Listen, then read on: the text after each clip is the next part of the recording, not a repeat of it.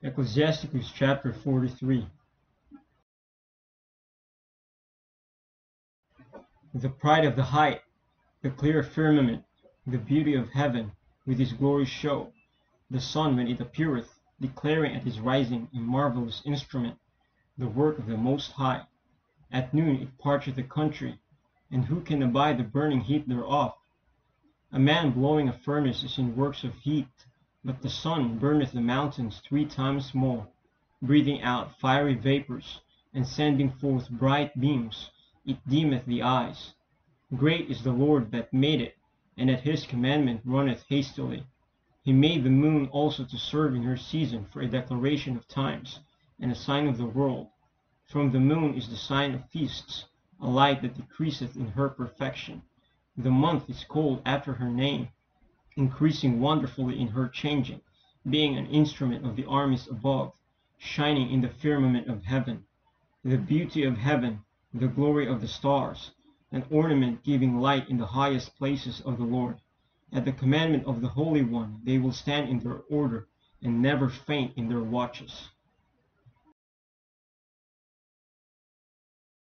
Look upon the rainbow, and praise him that made it. Very beautiful it is in the brightness thereof. It compasseth the heaven about with a glorious circle, and the hands of the Most High have bended it. By his commandment he maketh the snow to fall apace, and sendeth swiftly the lightnings of his judgment. Through this the treasures are opened, and the clouds fly forth as fowls. By his great power he maketh the clouds firm, and the hailstones are broken small. At his sight the mountains are shaken, and at his will the south wind bloweth. The noise of the thunder maketh the earth to tremble, so doth the northern storm and the whirlwind. As birds flying he scattereth the snow, and the falling down thereof is as the lightning of grasshoppers. The eye marvelleth at the beauty of the whiteness thereof, and the heart is astonished at the raining of it. The hoar frost also as salt he poureth on the earth, and being congealed, it lieth on the top of sharp stakes. When the cold north wind bloweth, and the water is congealed into ice, it abideth upon every gathering together of water, and clotheth the water as with a breastplate. It devoureth the mountains, and burneth the wilderness, and consumeth the grass as fire.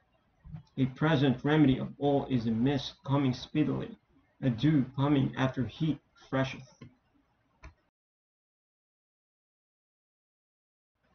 By his counsel he appeaseth the deep, and planteth islands therein. They that sail on the sea tell of the danger thereof, and when we hear it with our ears, we marvel thereat. For therein be strange and wondrous works, variety of all kinds of beasts and whales created. By him the end of them hath prosperous success, and by his word all things consist. We may speak much, and yet come short. Wherefore in sum, he is all. How shall we be able to magnify him? For he is great above all his works. The Lord is terrible and very great, and marvelous is his power. When you glorify the Lord, exalt him as much as ye can, for even yet will he far exceed. And when ye exalt him, put forth all your strength, and be not weary, for ye can never go far enough. Who hath seen him, that he might tell us? And who can magnify him as he is? There are yet hid greater things than this be, for we have seen but a few of his works. For the Lord hath made all things, and to the godly hath he given wisdom.